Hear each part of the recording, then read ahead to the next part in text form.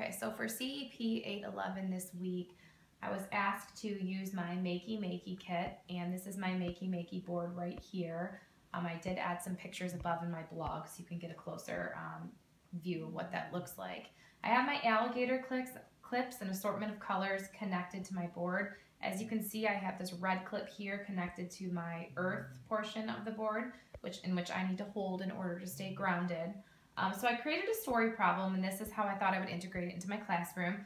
I created a story problem, and it says students fill 42 jelly beans into bowls. Each bowl holds 8 jelly beans. How many bowls can you fill?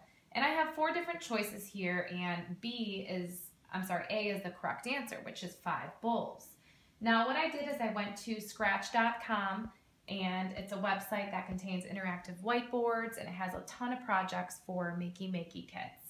And what I did was I programmed, in which another video and photos I will show you closer. However, I created it so I used 4 metal measuring cups here, and as you can see, each of the measuring cups have a letter on them, A, B, C, and D. And luckily at school, our science kits actually came with measuring cups, so metal ones, so there's enough for my classroom of 14 students.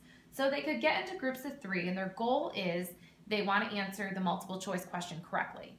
So what they would do is they would each have their kits here. Each of my alligator clips are connected to the measuring cups. Now the catch here is whichever group gets a question correctly first wins. Now I programmed 3 of my voices that are telling, good job, nice try, try again. And one of the recordings on scratch.com, again, which I'll show you a closer look later, has a clapping noise. So I recorded my own clapping, meaning the answer is correct. So like I said, A happened to be the correct choice. So whichever group, and they would each have their computers in front of them. So whichever group I could hear the clapping sound first obviously wins. So again, they would have to have their ground piece, their earth piece in their hand like this, and they would tap A, for example. Let me make sure my volume's turned up on the computer, and your scratch screen has to be open. And as you can see, there are clapping noises. If they were to touch B... This answer is incorrect. Try again. They were to touch B... Nope. Try again.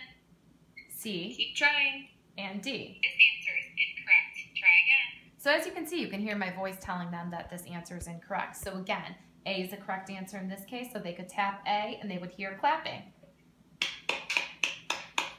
Now, obviously, I would want them to show their work and whatnot. This answer is incorrect. So, as you can Try see, again. My computer is... Okay, my computer was going a little crazy there for a minute. But as you can see, this is all you really need. You could use any everyday objects, such as fruit, such as bananas. So I encourage you guys to try this in your classrooms with your students. It's a lot of fun. And just having them touching anything that's not a keyboard is pretty cool. So.